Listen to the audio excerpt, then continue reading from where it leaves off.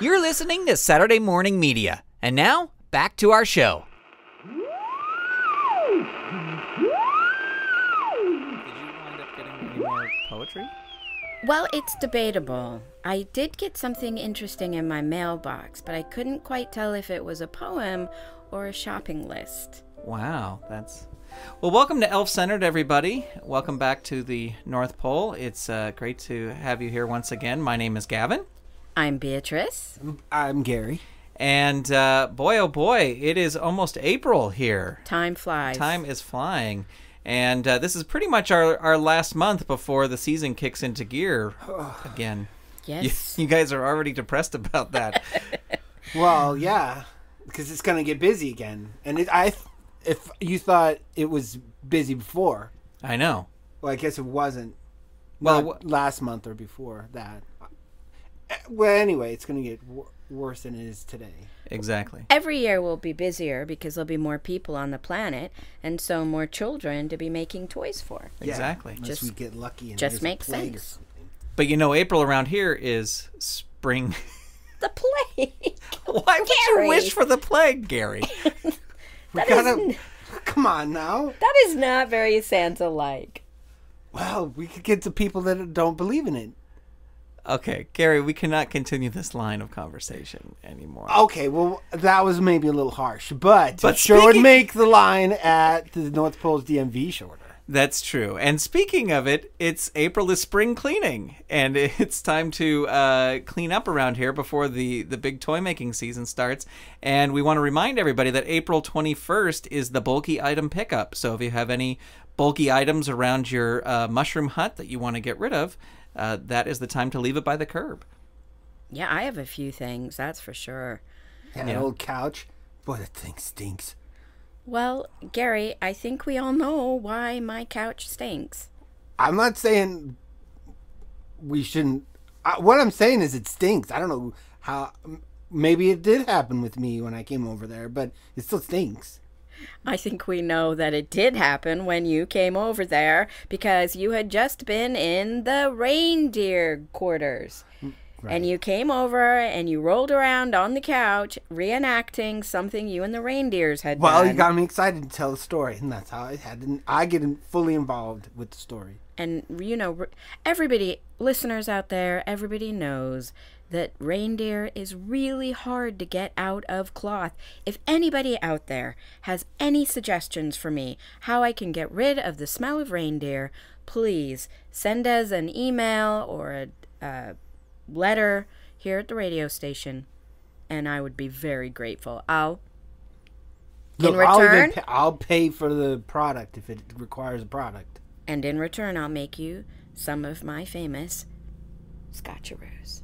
Oh, there you go. Man, I should dirty up a lot more stuff around your place. Did someone say scotcheroos? What? Oh my God! Is that? It's Santa man. Claus. Did you invite Santa? I didn't invite him. He's in a foyer. Come on in, Santa. Come on in. Don't mind if I do. Wow. Well, this is totally unexpected. Do I just sit here? Yeah. Well, pull up my gosh, it's Santa. I don't. Is it? Look at Beatrice. Did you come by helicopter? Is that the sound? I came by helicopter. We are updating our transportation. Just for spring, and then we're gonna go back to the basics. I think back in winter, people seem to like that. If it ain't broke. Yeah, if it's not broke, don't break it. Who are you? Gary. I'm Gary, sir. Gary. That's right. I'm Gavin. It's a pleasure to meet you. It's such an honor we are so shocked that you're even here. It's a surprise for me too, but Mrs. Claus told me about this little setup you have here, and I thought it was good for me to she had a very good time.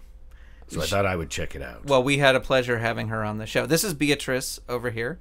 Hello, Santa.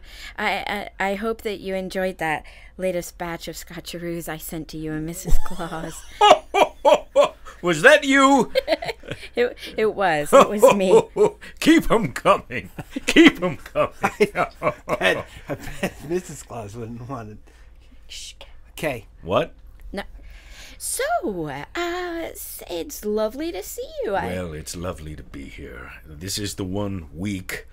I take a little me time before we do the whole bulk thing. Right, before we get back to the toy making season. Yes, it's become a year-round work season for me, so I have to really set some boundaries and take a little me time. So that's what I'm doing this week. I see. What other things? I mean, we're honored to have you here, but what other things do you do during your week off? I give myself lots of massages.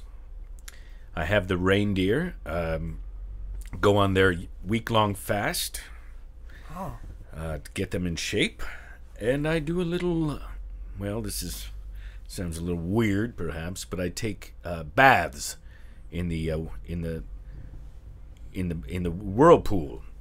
Oh, the old Whirlpool out by the back behind the toy workshop. Yeah, That's weird. I didn't know that thing still worked.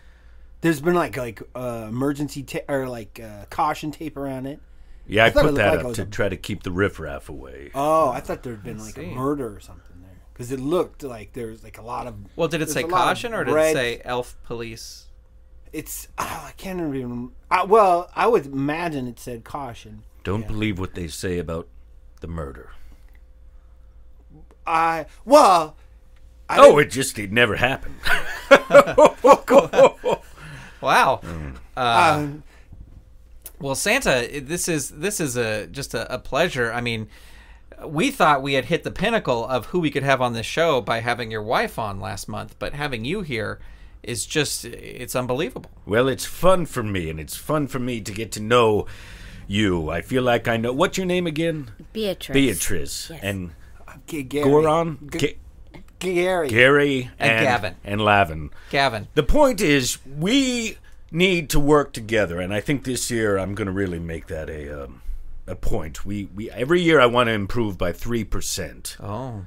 More efficiency, more inventory, craftsmanship, and I think teamwork is the focus this year, and I want to get to know you. And so, Lavin, when I see you with this podcast and Betro and Goron, I think we have a really good shot at meeting our goals.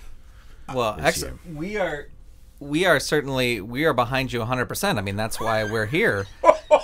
And especially with assignments are coming up next month. So we're really looking forward to see where we'll be working this season. So anyway, we certainly don't want to influence you or anything, but we're very excited to see. Well, I've got a few ideas. I work in the mines, sir. And Perfect. How about you, Beatrice? I work in the doll shop, specifically with the eyes. I'm on the eyes station. The eyes have it.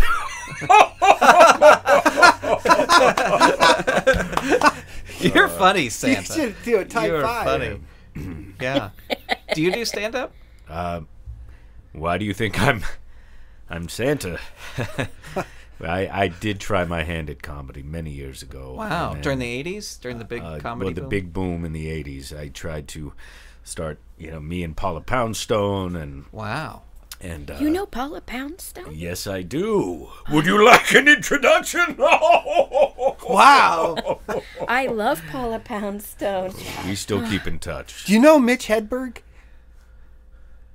Anyway, there is a lot to be learned from stand-up comedy, and many of the requests I get every year, Santa, can I be a stand-up comic? And I say, that's not a toy. Yeah, that's true. Do you have that kind of power, though? Or is it just toys? Strictly toys, cars? Just toys and cars and figurines and certain types of shoes and hats and bonnets and fake houses, Lincoln logs of that sort. People are still wearing bonnets? I would have thought that. I'm sorry. I keep thinking it's 18, 15, and 16. Sorry. 18, 16. I forget the year. They all run together, right? Hey, Santa, what seems to be like you've got the eye on the future? What's the new toy going to be this season coming up? I know it's a little early to be thinking about it. No, Larry, that's a good question. I I think that every year I think we're going to go back to the basics. Oh. And every year they surprise me. Video games and drones are the big thing this year. So I think I'm hoping they'll go back to the Lincoln Logs and the Legos. Those were easy to carry, but Cabbage Patch dolls. What? We're not going to talk about those. Right. Yeah. Right.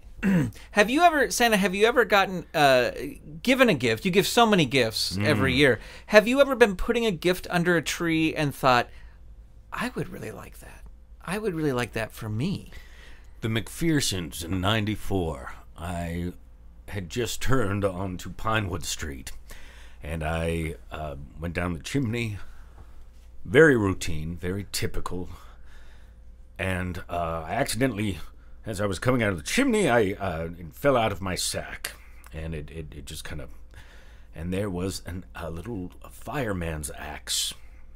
The kind I wanted when I was a kid. And I am loath to confess this, but I felt tempted to steal it for my own. You guys had crafted it so well. You made it in the lab. One of you, maybe some of you, all of you, I don't know. It was before your time, perhaps. But I wanted that axe so bad. And that was a moral quandary. But I ended up leaving it for the McPherson boy and not stealing it for myself. Because Santa, wouldn't that be funny if you were you looked at your list, your naughty and nice list, and there was your own name on the naughty list? Beatrice. What? How could you suggest such a thing? Because he makes the list. He doesn't But he lie was on talking about stealing. I was just making a funny joke about... I'm sorry, Santa. He laughed. I think you didn't mind. I don't know if that was a laugh, more of a knee-jerk ho ho ho reaction. I mean, like, you ever laugh when somebody, hey, look, you've got food on your face, and you go, oh, whoops. But it's not like you really had a great laugh about it and you felt embarrassed about it. You work in the mines? Yes. Let's keep you there. Oh. The other thing I just want to say is spring bonuses are being the spring bonuses are being dispersed as we speak. Wow. So check your stockings, your spring stockings. My spring stocking. Oh. That's the first thing I do every night when I get home from work. I go check my stocking to see what mails come in. I do the same thing to Mrs. Claus. Well, See, that was check her stocking. yeah. Santa. Santa, that's you naughty. Getting back to the list, I wanted to say, the list is kept under such tight wraps and such tight security. But one time I glanced at it. I was able to see it while it was in transport to the sleigh, and your handwriting is just for such a rough. I mean, you're a tough guy. You're a big guy, Santa. Your handwriting is so delicate. It's amazing. Well, thank you for noticing. Penmanship is a manifestation of character, I was told, and it takes me quite a while to write with such clarity and elegance. And I'm glad someone noticed. Maybe I won't keep it under tight scrutiny. I'd like more compliments. I like your hat. What? Nothing. Well, Santa, I think maybe with pass lists, maybe you can start a museum and just have the lists on display. That's a good idea. Well, I try to think out of the box, and maybe I'll put you in charge of it. Hey, Wow. I was thinking that I came up with a new plan for the coal, delivering the coal to you so that you can deliver the coal to the children that are on the naughty list. I mean, I worked out a plan for that. If you ever wanted to hear about it. He's asleep. Way to go, Gary. Why did you? Maybe this is good. Maybe it's because he needed a burden or rest. Maybe I should tell more stories like that. I know. And I'm sorry. Something may. This is vacation week for me. You were saying, Beatrice? Maybe we could include scotcheroos in people's stockings. Excellent idea. yeah. Listen, I gotta go. Let's wrap this up. Oh, well, Santa, we certainly appreciate you coming by and taking time from your me week to come by and visit us here. And you, of course, because the North Pole is yours, you're welcome here anytime. So, of course, you can come here anytime. But I'm just extending the welcome to you anytime, of course. It's an honor to be here and to mingle with all the little people. No offense. But I had a great time, and feel free to talk to me anytime or come up to me with any problems you have. Oh, great! Till the end of the week, and then things get busy again, and then we'll kind of keep things as usual, per usual. Gotta go through your intermediaries. What? Gotta go through your intermediaries. Yes, that's correct. Through my intermediaries, the usual. Right. Keep the hierarchy as it is. I hate using that word, but it's true. It's efficient. I'd like. Okay. All right. Thank you, Santa. Here you go, Santa. Ow! Oh, I'm sorry. Oh, You okay? you stepped on his foot. He'll be fine, Santa. He'll be okay? He's okay. I'm Well, fine. I am He's great. certainly sorry, but I thought I stepped on a rock or something. A very solid foot. Okay. Bye, Santa. Goodbye, Santa. Bye. Wow, that Oh was my God! Santa Claus. You got your foot stepped on by Santa Claus. I know. I was here. I know. Well, folks, that brings us pretty much to the end. Before we go, we want to remind you that April 21st is the bulky item pickup. So if you have a couch that smells of reindeer or something other large item, get it out by the curb on April 21st. And before we go, we wanted to give you the forecast. Tonight there is continued snow, continuing on until tomorrow, and then snow for the rest of the week. My name is Gavin. I'm Beatrice. I'm Gary. How's your foot? It hurts. Okay. And this is Elf Centered. We'll see you next time. You sure you're all right? Better. If that big guy didn't step on my foot. Would a scotcheroo make you feel better, Gary?